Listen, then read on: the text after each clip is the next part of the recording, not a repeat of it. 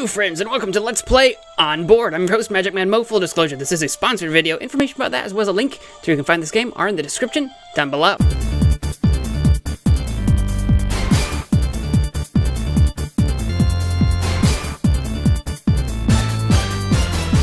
Now, if you're a longtime fan of the MagicManMo channel, you might be thinking to yourself, On Board, that sounds oddly familiar, like maybe I've seen it before. Well, that's because this is brought to you by the same guy who did the On Board game, but for PC. This is the mobile version, and as you can tell, it's already aesthetically different. It's got a bit of a cartoonier look to it. It's on mobile, it's 99 cents on the store.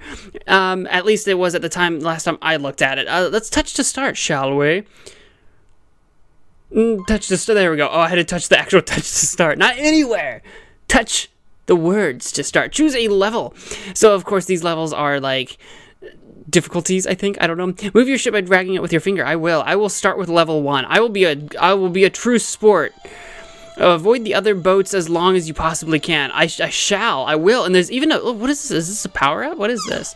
Oh, it's a power-up. Well, I definitely want to avoid these piratey boats. Just narrow avoidance. Look, let's play chicken. Nope.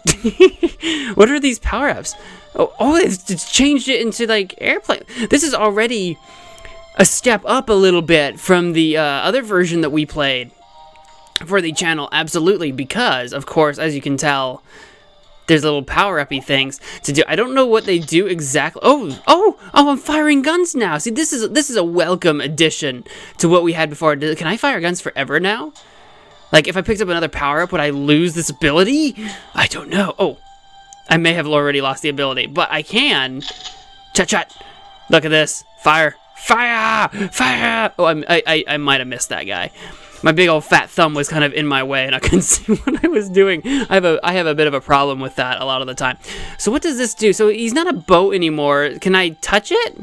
Or is that death? I kind of touched him a little bit, but I was kind of scared to touch it. Oh, maybe he was flying over me. Because I'm a boat. Oh, I don't know if that's true or not. I'll try to run into one. Oh, let's try to run into one. It flies over me because it's not a boat. Okay, this is I like that. I like that as a concept. I like the power-ups. Already a good improvement. Also, what does pause button do? Just pauses. Okay, I wasn't sure if there were any other options or whatever in the pause menu. I was curious to know. I'm also curious to know if the level ends or if it's like sort of an endless mode and you just kind of go until you get as high a score. Oh no, victory! Speak of the devil, we did the victory! Oh, and it's moving us to level 2 now. Avoid the other boats as long as you can. I will absolutely do that. That is not a problem. I will grab this power up, even though there's a boat. There's a pirate ship. A buccaneer, perhaps? Perhaps a privateer? Well, definitely a privateer if it's a pirate ship. I don't actually know what the difference is between privateer and buccaneer. There's a privateer to the ship and a buccaneer, like... Also, I have no idea what that does. It looks like it makes me kind of semi-transparent, so maybe I'm invincible? Or maybe I was underwater. Maybe I went into submarine mode. Oh, that would be boss. That would be a cool power-up. Just, you grab it and you, like, turn into a submarine and you can go under everybody. It would be functionally the same. Can I hit him? No, that's a crash. I was wondering what that power-up did. So that was for science. We crashed into that boat for science.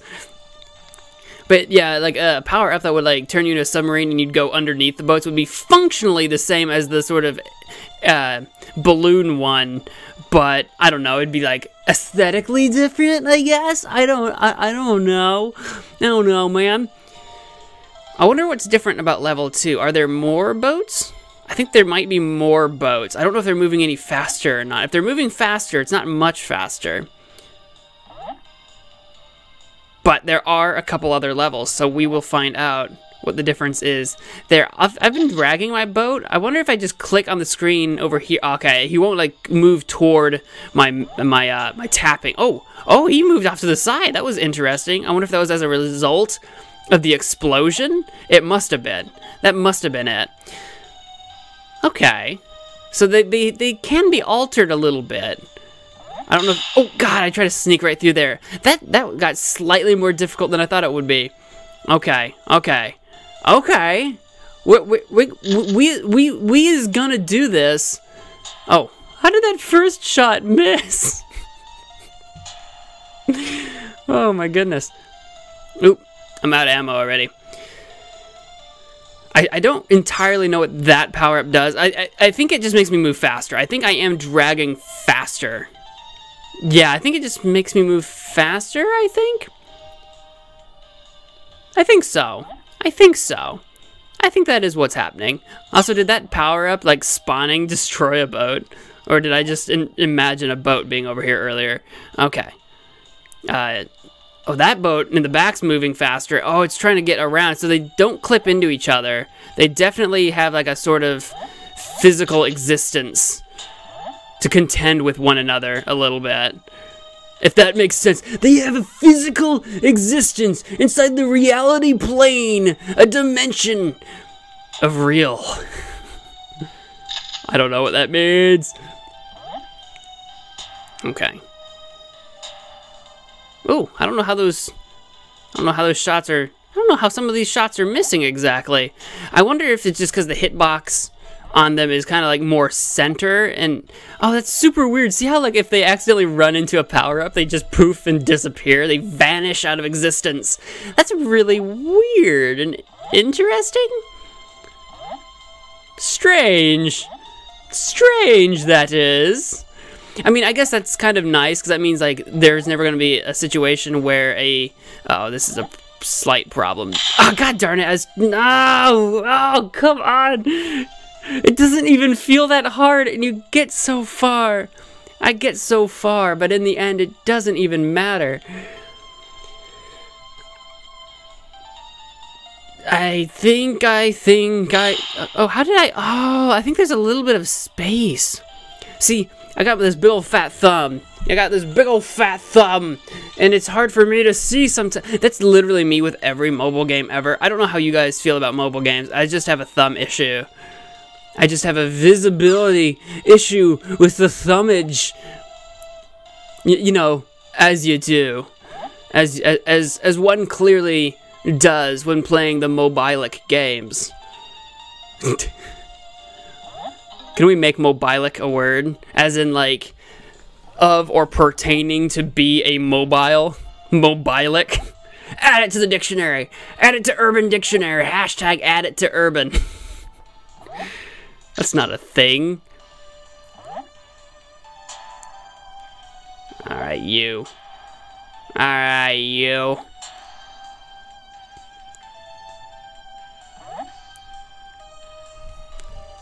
I'm gonna get this power up. There we go. I didn't really need that power much. There we go. That power up as much. That power up I feel like is the weakest power up of the three that I've seen. There's been the speed. How do I get around this? I think I'm far enough over.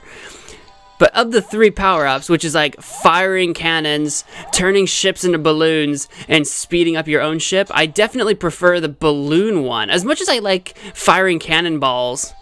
I guess that's what these are. It's just occurred to me that these are totally cannonballs. But I like firing cannonballs, but definitely the balloon one is the best because literally nothing can hit you. Then again, that being said, the downside is that it only turns all the ships...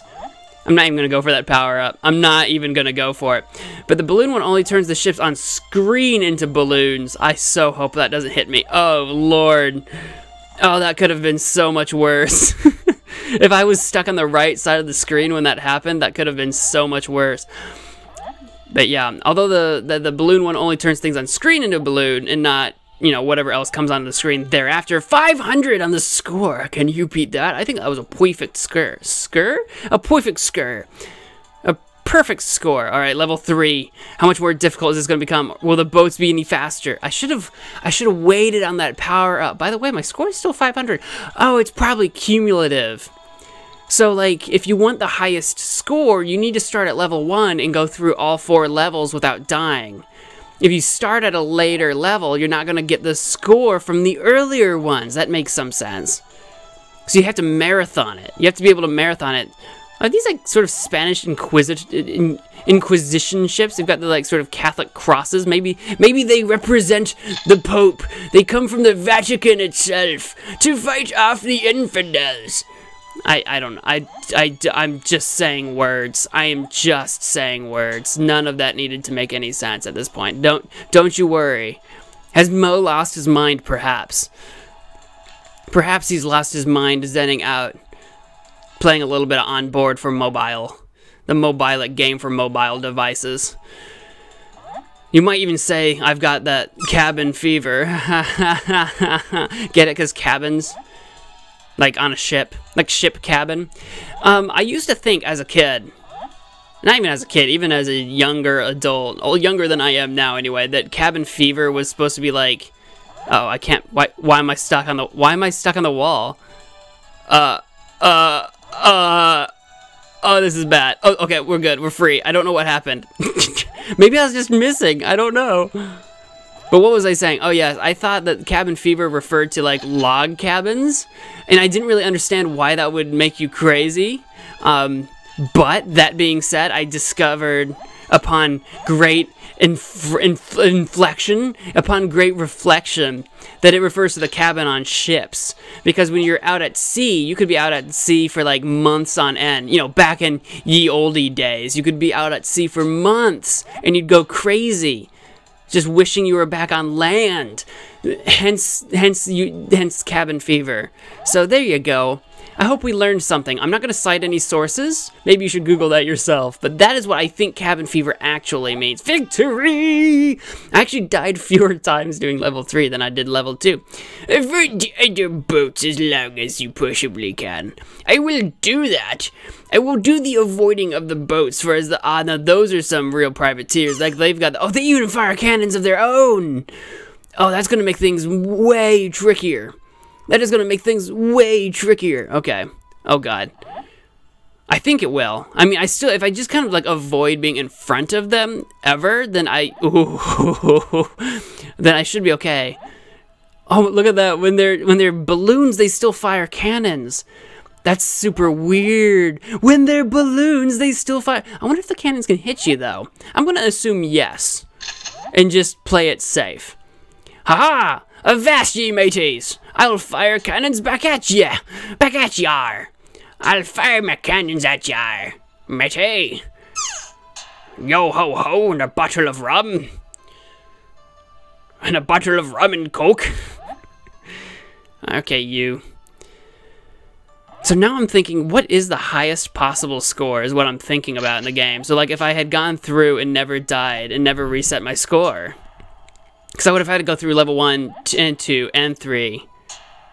What would be the highest score? It looks like 2,000-ish? Is this the last level? It might be. Okay, I was gonna say, I'm scared to go for that power-up. I'm gonna wait for the pirate ship to catch up to it, implode himself upon the power-up, upon the buff. There we go. And bloop. All balloons. All harmless except for the cannons dropping from their... What do you call the basket? Is it just called a basket? In a hot air balloon, do you call the little basket just a basket? Or do you call that something else? Does it have a fancier term? Is it called something fancy? I don't know. I don't know. But I'm just imagining little pirate dudes in a balloon just dropping cannonballs down to the water, trying to, like, take out my rogue ship. I don't even have anything on my sails. I don't have a symbol. I'm just the House of Mo, and I have nothing to show for it, if you will. I don't have a flag. I don't have a symbol. I have no place of origin. I'm just a rogue at sea. A sea rogue. Ahoy there, sea rogues! Sea rogue sounds like I'm trying to say zero, but like just failing. Which, once upon a time, I had a speech impediment that I had to take classes to rid myself of. And one of the things I couldn't say, I couldn't pronounce the letter Z as in Zed, or zombie. It turned into S's. So like if I want to say zombie, I'd say zombie. I couldn't do Z's. So that was one of the things. I don't remember why I'm telling you that now, but that was the 4 levels. That was the 4 levels. I definitely would suggest, I would definitely like to say that we could do a lot more levels. Maybe even an endless mode. There's all kinds of things. The possibilities are endless that could be added to the game. Obviously more levels, obviously more ships that do different things, different speeds of ships, maybe an endless mode, maybe... ships that do, instead of cannon fire, they could do other types of stuff. What was that one ship? There was a type of ship was it a Greek ship? Like ancient Greece or whatever that had like a flamethrower on it. That was a real thing. Maybe little dudes that like fire tiny little guns, maybe give your ship some health or something. There's all kinds of things you could possibly do with a game like this. What's the tutorial even do? Oh, it's a screen. It tells you the game objective, which is to stay alive as long as possible. It even tells you what the power-ups are, and there's 3 of them. That's the other thing. Possibly could do more power-ups. I'm gonna start from level 1 again. And see if I can't get to the very end without dying even once. Actually, I think it saved my score. Look, score 1,840. Weird. So it seems to save my score. So I don't know if that's an oversight, because I think for sure the scoring system could be changed a little bit. Like, it could reset between levels. It could maybe keep your score, but like if you're playing on level 2, it's a multiplier of 2, and 3 is a multiplier of 3 or something. And I don't know. But what we have here, I'm talking about what could be done, mostly because what we have here is a very basic, very simplistic. I mean, there's 4 levels, right? So it's not like you're looking at a huge breadth of variety. Each level does kind of, darn it, I try to sneak through there. Each level does sort of bring in a little more, or something a little different to what you can see. As you'll notice, like the sides of level 1 are very plain. They had like little bushes in the other levels and stuff like that. And of course, the enemy ships look different. So you do have a little bit of difference between the levels. But other than that, the breadth of variety is fairly slim. Mostly owing to the fact that there's so few levels, and each level is relatively short. Which, that being said, if there were more levels, then the level length is fine. But because there's so few levels, like you can play the entire game in 10 to 15 minutes. So what my score's at 6. Oh, that's because I died. Lol. Lol, I died. I was like, why is my score at 6-day? I don't know. But, I get careless and die. Also, I don't know what's up with the hitboxes on these guys sometimes. Sometimes they're fine. I guess if you really want to be careful, you want to make sure you hit them right on the nose. Right on the old nose. The nose noggin. But, yeah, like I say, it's simple as it is now. The concept seems to be solid. So, like, it's basically like a shmup, but instead of actually shooting them up, you're dodging them up. I mean, you can get a cannon as a power-up, but it's like a dodge 'em up, right? And that could be interesting in and of itself. And it's not like there aren't games that do that, although I couldn't think of any names off the top of my head. But the idea of just avoiding things as they come at you. I would say to the developer, like, don't be afraid to push what the player is capable of. Obviously, I'd say include more levels, but also speed up the ships. Not all of them. Like, you can start off slow. Like, this is level 1, for example. Level 1, nice and slow. You're getting controls down. Fine. Perfect. But more levels with more speeds, more varieties of weapons, and that sort of stuff. Basically, what I'm saying is what you have here is a decent template for a more complex game. You have a template for a much more complex game possible here. And you've got the theme, right? So the theme's here with you're a ship in water, you're avoiding other ships. Maybe a bit of a story element, like who am I? Like, obviously it doesn't need to be a linear, like, story plot or whatever, just a loose plot, like who am I? Why are these ships after me? Whoops, I didn't mean to run into that. Of course, now my score is back to 0. Do you want to choose another level? Yes, because I want to try to go through all the levels and see what the highest score is. So, like, yeah, am I Captain Roger Osmosis, and I've smuggled 15 crates of sugar and 20 crates of rum, and I'm trying to get them to Spain, and the year is 1734, or, you know what I'm saying? Obviously, that doesn't need to be a wall of text. That can just be little blurbs of dialogue or speech or something like that. It's something to sort of give you a little more investment in the game. And I think that's what this game could really use, is investment. Why do I want a higher score? Think about, like, I'm always going to bring up Flappy Bird. Think about, like, Flappy Bird. So Flappy Bird, the score was important because you were always trying to one-up the score. You were invested in trying to get better, and the game was really hard, so upping that score was really hard to do. Why am I invested in the score on this game? And I say that not because I'm trying to criticize it, but so much that I'm trying to say, like, I noticed that it's that it carries over between levels. Why does it do that? Are you just trying to go through as many levels as you can without dying? Is that the purpose? And if that's the purpose, it should be really clear. Also, like, what's the difference between if I played level 1 100 times to get as high a score as I can, or level 4 100 times to get as high a score as I can? Because I can choose any level. So that would be what I'd say, is like, what is it about the scoring system in this game that is meant to make me invested in making it higher? You know what I'm saying?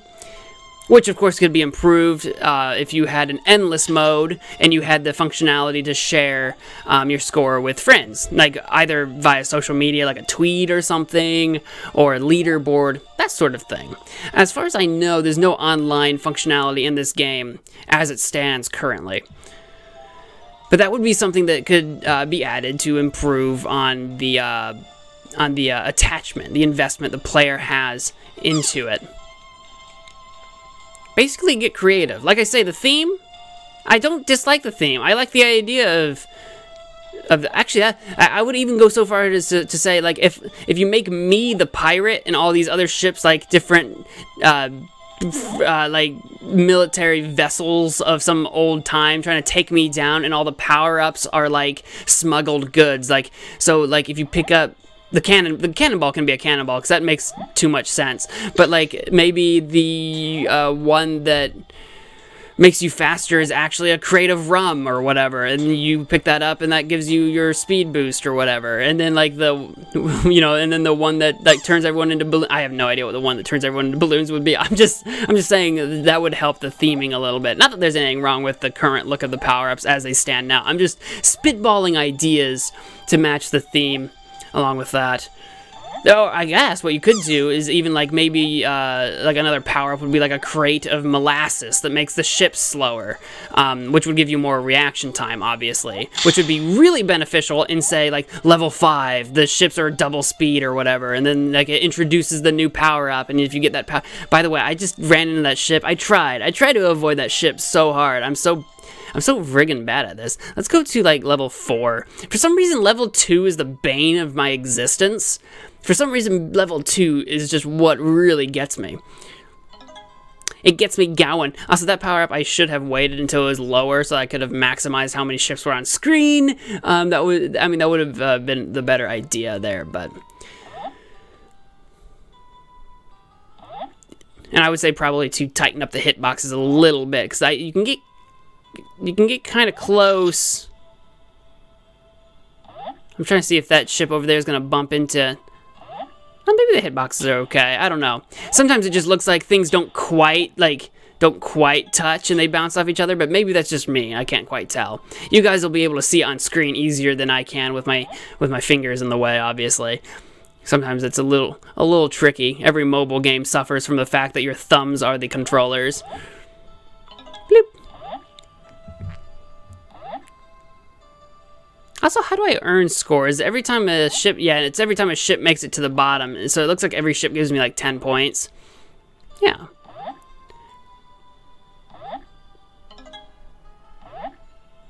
That's about what I have to say for this game. Let me know, guys, what you think in the comments down below. Let me know what you think about a game of this type in general, like a dodge 'em up game. What kind of additional levels, themes, power-ups, stuff you can possibly do. You know what I'm saying? Because that's what I'm seeing here. It's like, it's a good template. Like, this is something, if I was developing a game, if it was me, I'm an amateur, all right? My ability to develop games, I've dabbled a little bit, so I know how to make a few things stupid basic. We're talking about stupid basic, not even on this level. So, like, if it were me making this, I would be super proud of this. But, like, it's also, you have to consider, too, in the mobile market, the competition, right? Like, all the different kinds of games out there. What is it that that makes this one... Whoopsie, I didn't see that cannonball there. What makes this one super special?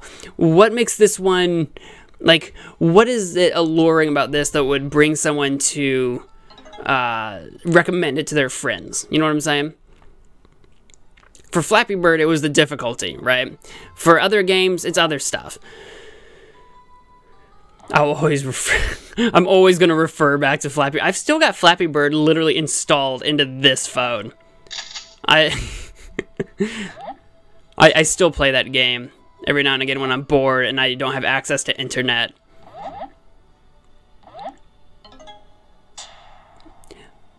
And that's one of the nice things.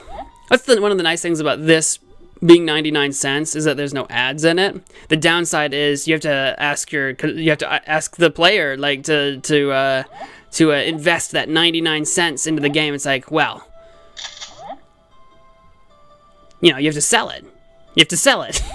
Be like, how can I convince you this is worth your time? And this is not me trying to say it is or isn't. For those of you watching, that's going to have to be up to you entirely. Like, would this be something you're into playing in its current state? And it's good for like 10 minutes worth of fun. Is that worth it to you? You have to decide for yourself. I'm going to hit that. Oh, I forgot they can still shoot the cannonballs, but of course they can. Well, that's gonna do it for me. I think I've given about all the advice I can possibly think of. I think I've pretty much synapsed the game. I've reviewed it basically as best as I think I possibly can. Not that I do reviews, but a commentary on the game. I critiqued and commentaried on the game about as much as I can possibly think about. So if you enjoyed this episode, please, guys, do all the things. If you're looking for this game, the link for it is in the description down below. But whatever you guys do, I want to thank you all so much for watching. I hope to see you in the next episode of MagicManMo. Bye!